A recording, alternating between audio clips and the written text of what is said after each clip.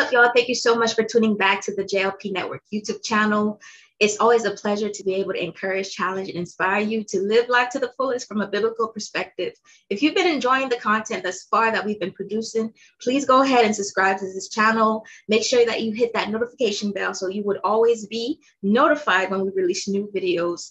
And for today's video, I just want us to go ahead and read together Isaiah 50, verse 10. And I'm reading from the New International Version, Isaiah 50, verse 10. And it says, y'all, who among you fears the Lord and obeys the word of his servant? Let the one who walks in the dark, who has no light, trust in the name of the Lord and rely on their God. I'm going to read this one more time. Isaiah 50, verse 10. Who among you fears the Lord and obeys the word of his servant? Let the one who walks in the dark, who has no light, trust in the name of the Lord and rely on their God. Hallelujah. Amen.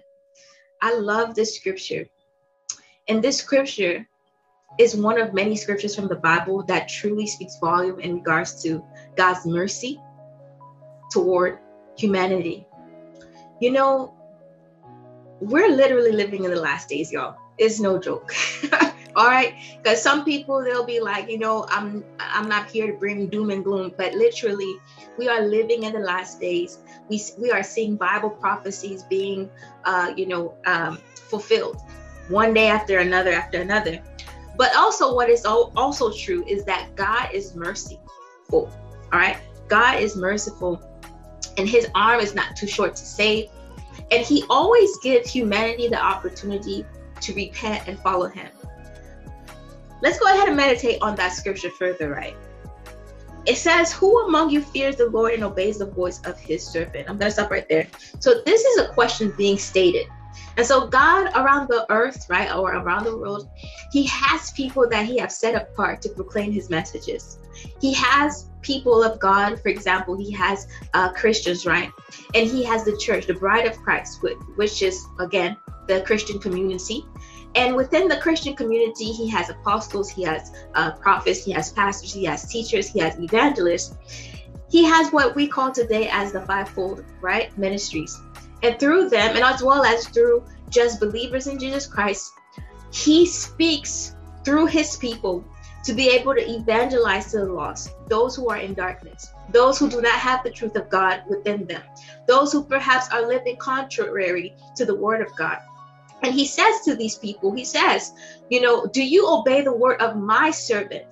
When he says the word of his servant, when God speaks in that manner, he knows that he's talking about the word that he has given his servant to get to them, to get to those who are blind, right? Meaning they are spiritually dead. They are spiritually dead because they don't know the truth of the gospel of Jesus Christ. They don't know the message of the kingdom of God. And God literally in his mercifulness, right, and his loving kindness, he says, listen to their word, right? Obey the word of my servants, right? If you walk in darkness, listen to such words so that way you can walk in light and you can rely on their God.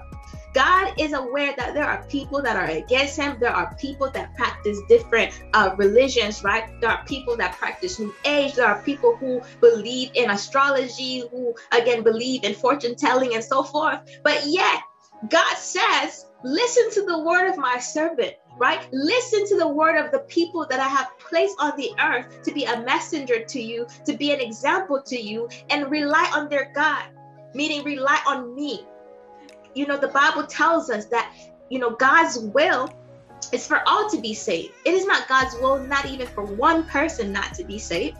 But we also know from the word of God that God has given us the power to choose. He is not a God who forces salvation upon his people, but he allows you to make that decision to choose him.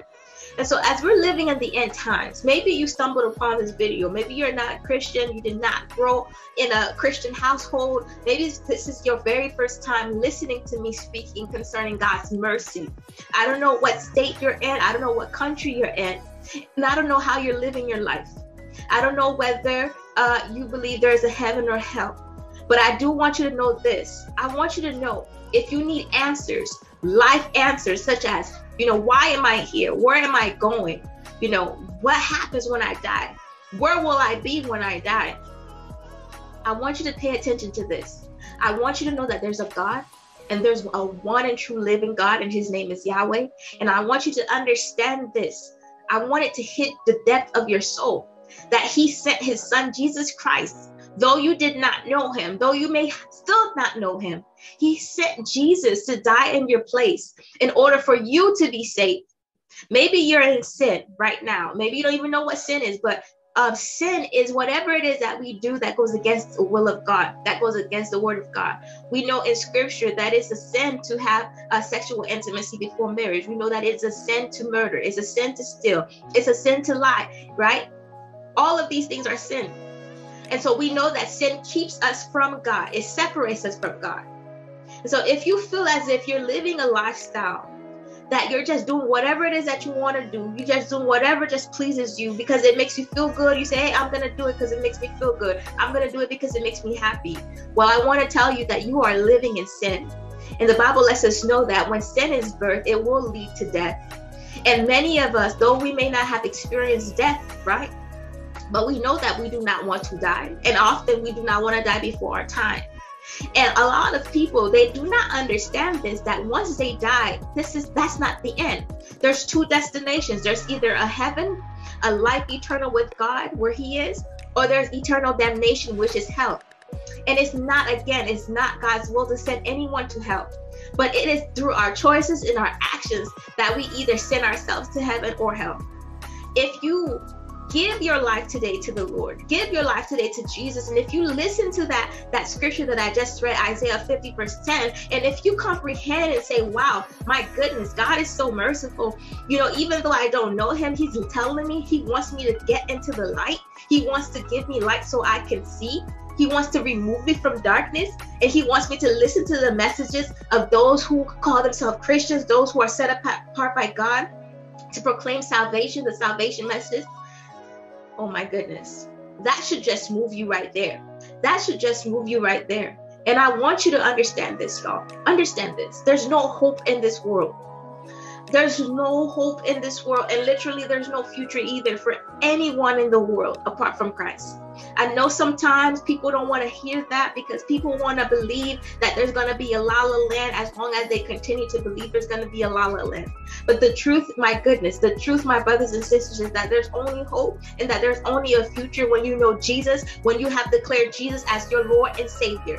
I don't know what it is that they have told you, but I want to tell you this message, that this world is coming to an end, that God, he already told us through scripture, through the Bible, which is the word of God, the word of truth, that he is going to destroy this world, that he is coming to judge this world, and he is coming to judge this world with a righteous judgment, because he sees that that humanity has far went against what it is that is true according to God's word. He has seen that we as people, we as humans have defamed him, have blasphemed him over and over and over again.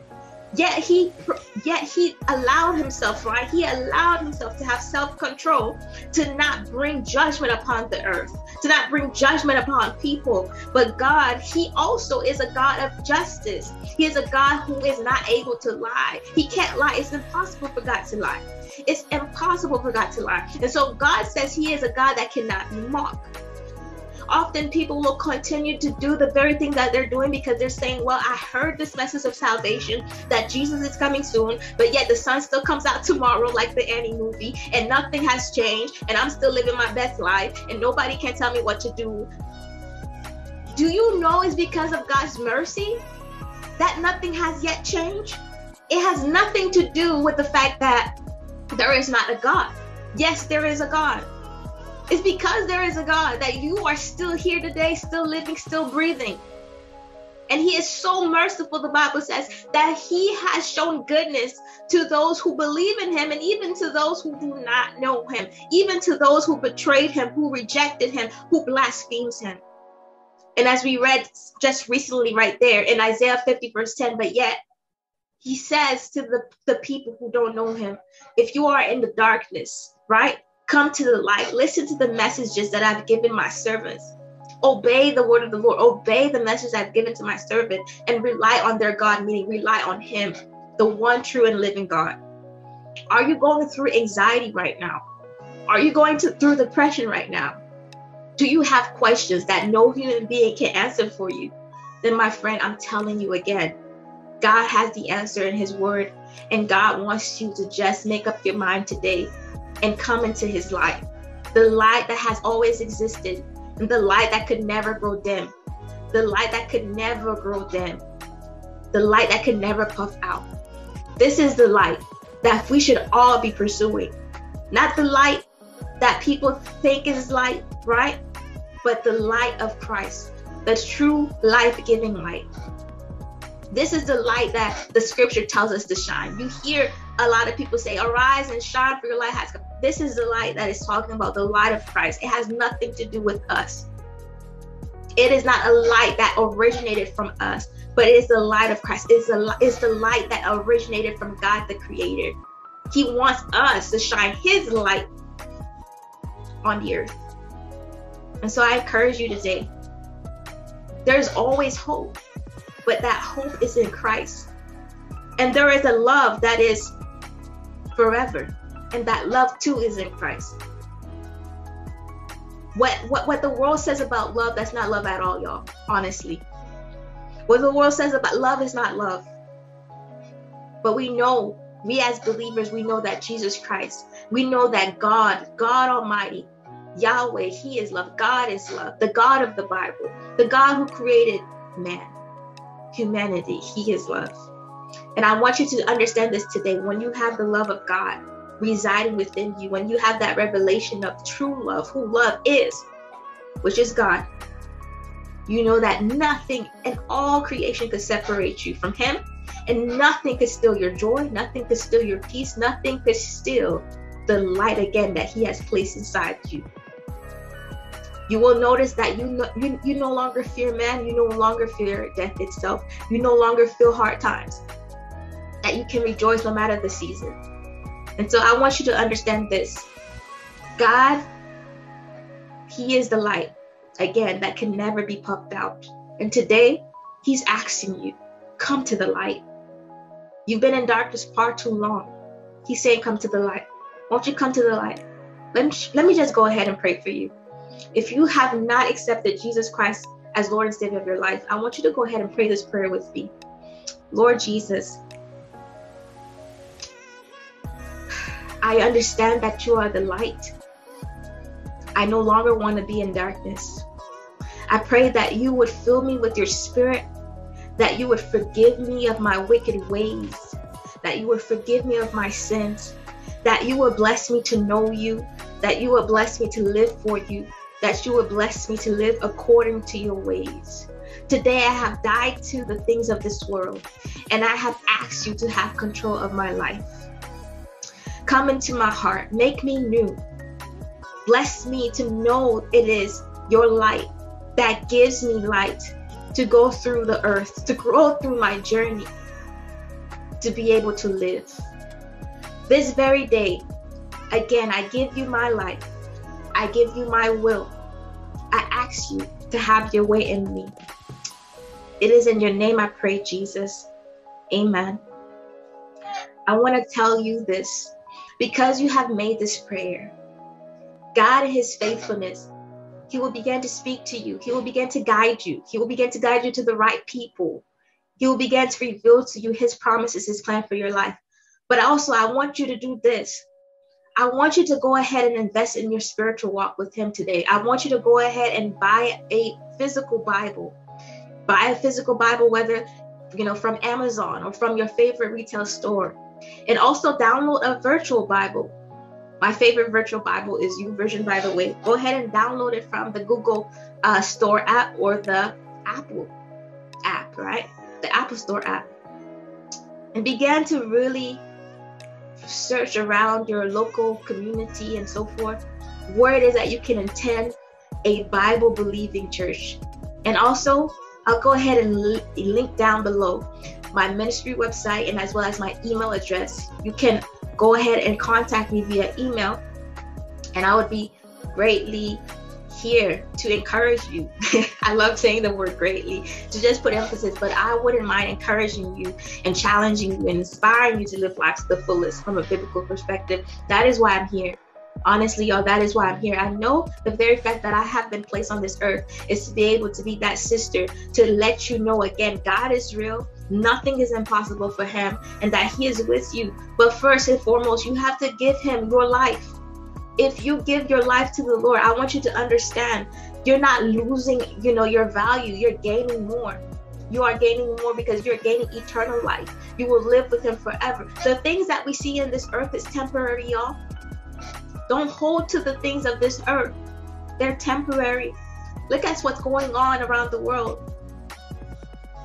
Chaos upon chaos upon chaos, confusion. You don't know what's true. You don't know what's false. But God, he already told us through scripture. He already told us through the word of God that his word is truth and that his word will never disappear. His word will not return void, that his word will always stand. And so I pray that you were greatly encouraged by this video. And again, if you enjoyed this video, please go ahead and click that like button. Make sure you subscribe to our channel. By God's grace, we want to go ahead and release more content for you in 2022. And y'all, please go ahead and leave me a comment down below. I want to go ahead and interact with you. It's always a pleasure to hear from you. And remember, all things are possible with Christ Jesus. Until next time, peace out. Take care. Bye.